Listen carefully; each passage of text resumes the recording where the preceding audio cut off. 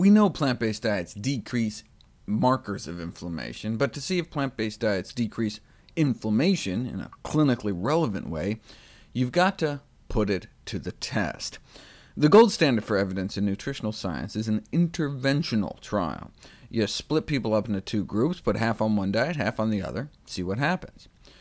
Inflammatory bowel diseases, such as Crohn's disease, is an autoimmune condition where your immune system attacks your own intestines. There's no cure. All you can do is try to keep it in remission as long as possible between attacks. Sufferers are often put on anti-inflammatory and immunosuppressive drugs and may find themselves in and out of the hospital getting segments of their intestines surgically removed.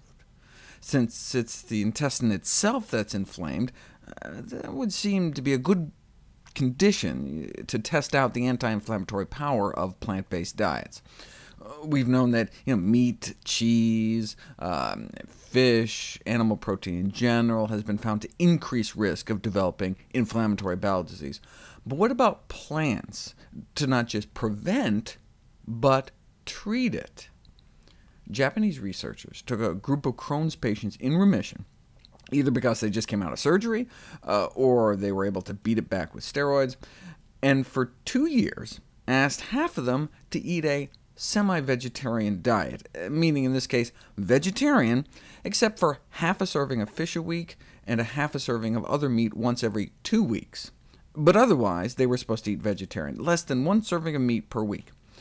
Now, this wasn't a prison study or anything. They were free-living adults, so the results are not necessarily what happens when Crohn's sufferers actually go on a plant-based diet, but what happens when people are just told to eat a plant-based diet, and how much they comply is up to them, which makes the results even more astounding.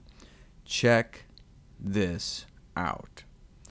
The dashed line is the standard diet group. The solid line is the semi-veg.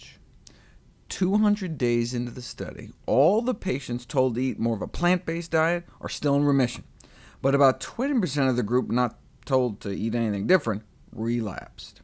After a year, 100% of the semi-veg group still symptom-free, but the disease reemerged in half of the standard diet group.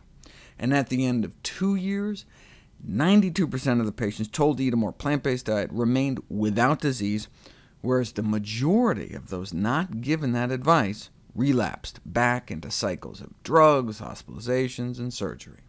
A highly significant finding. And that horrible relapse rate is typical on typical diets. Most Crohn's sufferers relapse within a year or two, yet the semi-vegetarian diet was highly effective in preventing relapse in Crohn's disease. Remission rate, meaning disease-free status, with a semi-vegetarian diet was 100% at 1 year and 92% at 2 years. This is the best result in relapse prevention. To the best of the researchers' knowledge, this is the best result in relapse prevention ever reported.